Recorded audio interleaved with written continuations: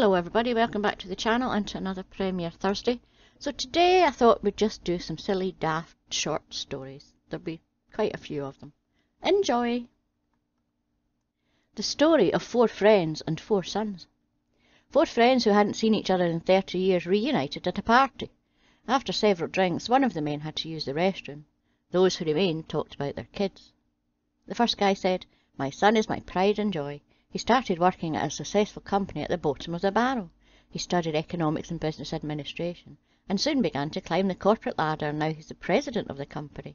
He became so rich that he gave his best friend a top-of-the-line Mercedes for his birthday." The second guy said, "Darn, that's terrific.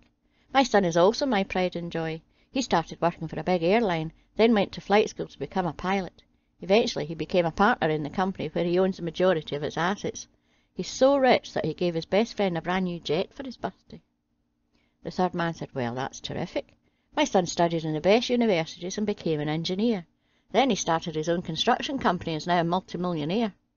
He also gave away something very nice and expensive to his best friend for his birthday, a 30,000 square foot mansion." The 3 friends congratulated each other just as the fourth returned from the restroom and asked, "What are all the congratulations for?" One of the 3 said, "We were talking about the pride we feel for the successes of our sons. What about your son?" The fourth man replied, "My son is gay and makes a living dancing as a stripper at a nightclub." The 3 friends said, "What a shame, what a disappointment." The fourth man replied, "No, I'm not ashamed. He's my son and I love him. And he's not done too bad either. His birthday was 2 weeks ago, and he received a beautiful 30,000 square foot mansion, a brand new jet, and a top-of-the-line Mercedes from his 3 boyfriends." The letter to the husband. Dear husband, I'm writing you this letter to tell you that I'm leaving you for good. I've been a good woman to you for 7 years and I have nothing to show for it. These last 2 weeks have been hell. Your boss called me to tell me that you'd quit your job today, and that was the last straw. Last week you came home and did not notice that I'd gotten my hair and nails done, cooked your favourite meal, and even wore a brand new negligee. You came home and ate in 2 minutes and went straight to sleep after watching the game. You do not tell me you love me any more. You do not touch me or anything. Either you are cheating or you do not love me any more. Whatever the case is, I am going. P.S. If you're trying to find me, don't. Your brother and I are moving away to West Virginia together. Have a great life. Your ex-wife. The letter to the ex-wife. Dear ex-wife, nothing has made my day more than receiving your letter. It's true that you and I have been married for 7 years, although a good woman is a far cry from what you've been. I watch sports too much to try to drown out your constant nagging. Too bad that doesn't work. I did notice when you cut off all your hair last week. The first thing that came to mind was, you look like a man. My mother raised me not to say anything if you cannot say anything nice.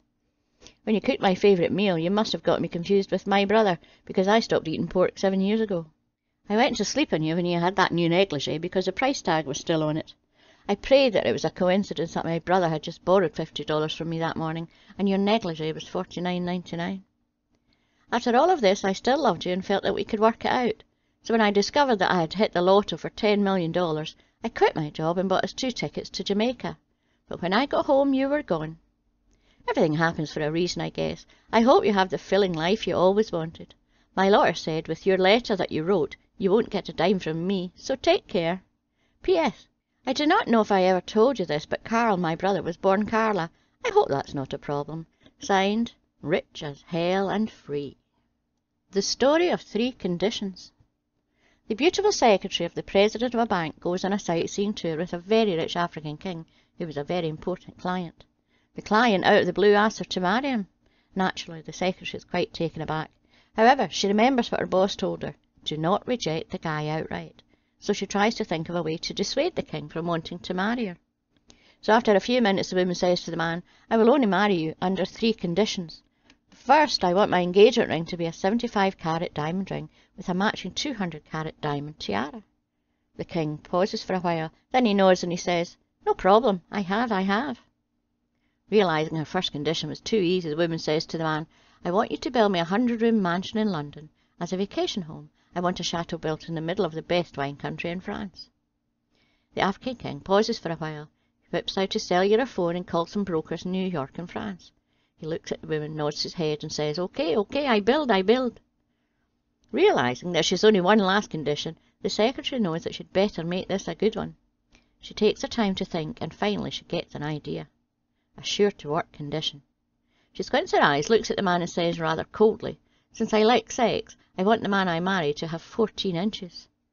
The man seems a bit disturbed. He cups his face with his hands and rests his elbows on the table, all the while muttering in African dialect. Finally, after what seemed like forever, the king shakes his head, looking really sad, and says to the women, "Okay, okay, I cut. On their way to get married, a young couple was involved in a fatal car accident. The couple find themselves sitting outside the pearly gates waiting for St. Peter to process them into heaven. While waiting, they begin to wonder, could they possibly get married in heaven? When St. Peter shows up, they asked him. St. Peter says, "I do not know. This is the first time anyone has asked. Let me go find out," and he leaves. The couple sat and waited for an answer, for a couple of months. While they waited, they discussed that if they were allowed to get married in heaven, should they get married? What with the eternal aspect of it all? What if it doesn't work, they wondered. Are we stuck together forever? After yet another month, St. Peter finally returns, looking somewhat bedraggled. "Yes," he informs the couple, "you can get married in heaven." "Great," said the couple, "but we were just wondering, what if things don't work out? Could we also get a divorce in heaven?" St. Peter, red-faced with anger, slams his clipboard onto the ground. "What's wrong?" asked the frightened couple. "Oh, come on," St. Peter shouts. "It took me 3 months to find a priest up here. Do you have any idea how long it'll take me to find a lawyer?" A bum, who obviously has seen more than his share of hard times, approaches a well-dressed gentleman on the street. "Hey, buddy, can you spare $2? The well-dressed gentleman responds, "You're not going to spend it on liquor, are you?" "No, sir, I don't drink," retorts the bum. "You're not going to throw it away gambling, are you?" asks the gentleman. "No way, I don't gamble," answers the bum. "You wouldn't waste the money at a golf course for green fees, would you?" asks the man. "Never," says the bum, "I don't play golf." The man asks the bum if he would like to come home with him for a home-cooked meal. The bum accepts eagerly. While they're heading for the man's house, the bum's curiosity gets the better of him. "Isn't your wife going to be angry when she sees a guy like me at your table?" "Probably," says the man, "but it'll be worth it. I want her to see what happens to a guy who doesn't drink, gamble, or play golf." A man in his 40s bought a new BMW and was out on the interstate for a nice evening drive. The top was down, the breeze was blowing through what was left of his hair, and he decided to open her up. As the needle jumped up to 80 miles per hour, he suddenly saw flashing red and blue lights behind him. "There's no way they can catch a BMW," he thought to himself, and opened her up further. The needle hit 90, 100. Then the reality of the situation hit him. "What the hell am I doing?" he thought, and pulled over. The cop came up to him, took his licence without a word, and examined it in the car. "It's been a long day. This is the end of my shift, and it's Friday the 13th. I don't feel like more paperwork. So if you can give me an excuse for your driving that I haven't heard before, you can go." The guy thinks for a second and says, "Last week my wife ran off with a cop. I was afraid you were trying to give her back." "Have a nice weekend," said the officer. And the last one for this evening. A mother was working in the kitchen, listening to her son playing with his new electric train in the living room. She heard the train stop, and her son said, "All of you bitches who want to get off, get the hell off now, because this is the last stop. And all you sons of bitches who are returning and want to get on, get your asses on the train now, because we're going down the tracks." The mother went into the living room and told her son, "We don't use that kind of language in this house. Now go to your room and stay there for 2 hours. When you come out, you may go back and play with your train, but only if you use nice language." 2 hours later, the boy came out of the bedroom and resumed playing with his train.